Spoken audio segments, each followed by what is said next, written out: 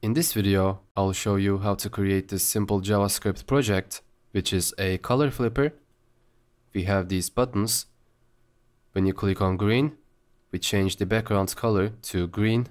When you click on red, we change it to red and blue as well. And we have this random button, which generates a random color. And when I click on it, the background color changes to a random color.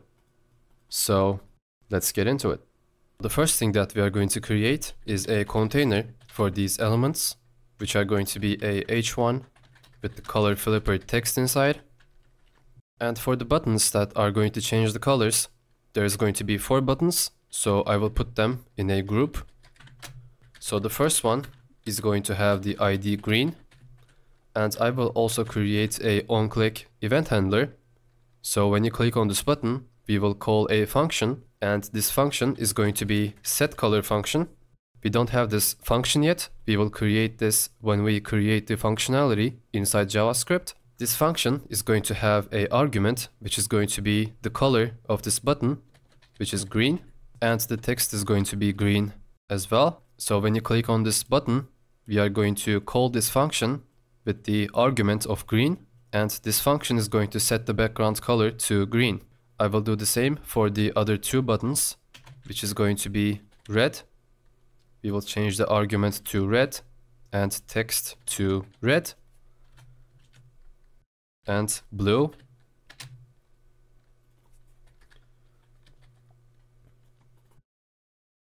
And for the final button, this is going to have a different function.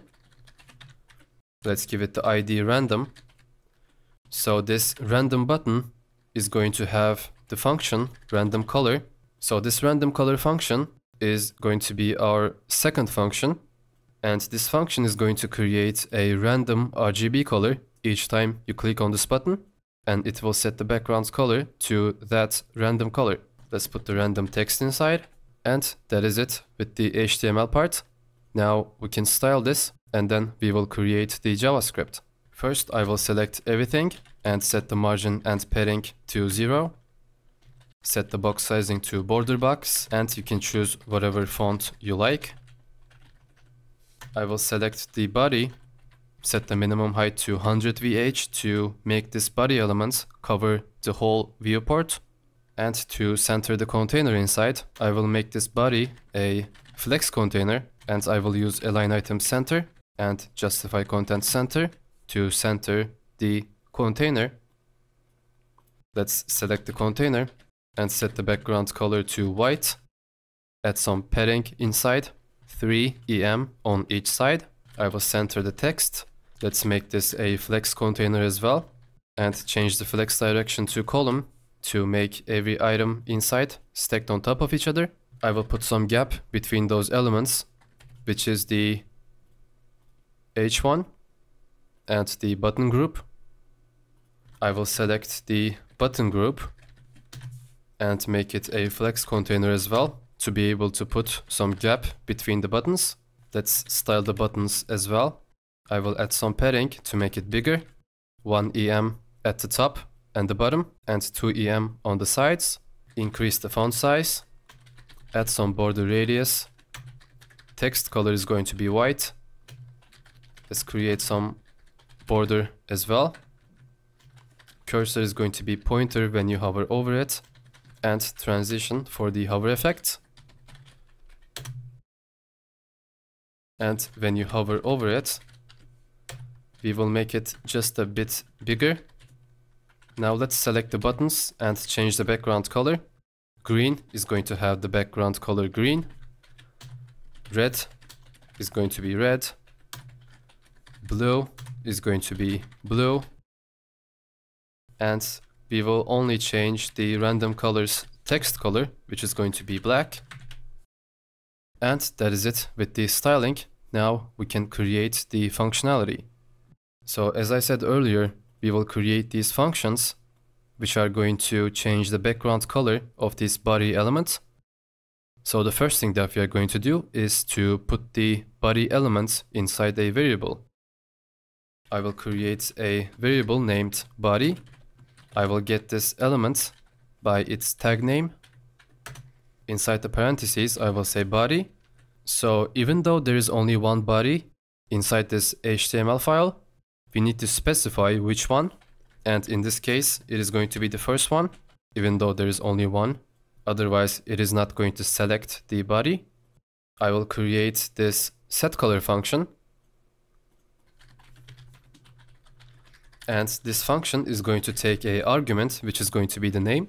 And inside, I will access the body's background color. And I will set it equal to this argument. So this name is basically going to be the color that you're going to click. So if you click on the green, as you can see, the setColor function has the argument of green. And inside JavaScript, this name argument is going to be green. And we are going to set it equal to the background color of the body element. And the next one is going to be the random color function. This is not going to take any arguments. So inside this function, we need to find a way to create a random color each time you call this function. I will create a variable named color. I will use backticks. And as I said earlier, this color that we are going to generate is going to be a RGB color. And as you may know, RGB stands for red, green, and blue. And it has basically 3 integers inside. For example, 255, 255, and 255. These 3 colors represent each of these colors. So the first one is red, second one is green, and third one is blue. And these numbers are between 0 and 255, and each of them represents a color. And RGB basically blends these colors in to create a RGB color. So basically, to create a random RGB color, we need to create 3 random integers each time you call this function. And because we used backticks, instead of these hard-coded numbers, we can put variables inside. As I said, the first one is red, second one, green, and third one is blue. And after we create 3 random integers for each of these variables, just like we did with this function, we will access to the background color of the body element, and we will set it equal to this random color. And the only thing left is to create these random numbers. So the first one is going to be red.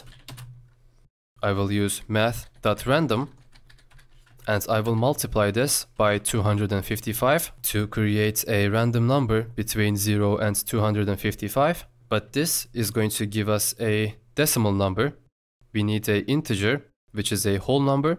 And to make this number a whole number, I will use math.round. And this is going to give us an integer between 0 and 255 each time this function is called. I will do the same thing for the other colors as well. This one is going to be green. This one is going to be blue. And that is it. First, we put the body element inside a variable. And using this variable, we access to the background color of the body. And using this setColor function and its arguments, which are the colors inside these buttons. And for the random button, we create a random color using math.random by creating 3 random integers inside this RGB color. And every time you click on this function, we will create this random color and we will set it equal to the background color of the body element. And I just realized we didn't style this container properly, so going back into the CSS file, inside this container, I will create a border radius and create a border, and that is it. And I just realized another mistake, and this one is a huge one, so you can take a lesson from this. I created this math.randoms with capital R's, and I copy and pasted it. Every single one of these variables doesn't work properly. So this is not going to be capital R. And now every single button is working fine. And that is how we can create a color flipper using HTML, CSS, and JavaScript. I hope you guys enjoyed it. Thank you for your time. and I will see you next time.